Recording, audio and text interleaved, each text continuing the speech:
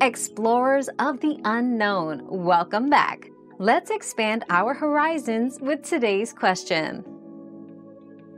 Apply face cream after serum for optimal results. Serums are designed to penetrate deeply into the skin with concentrated active ingredients, while face creams are meant to hydrate and lock in moisture on the surface.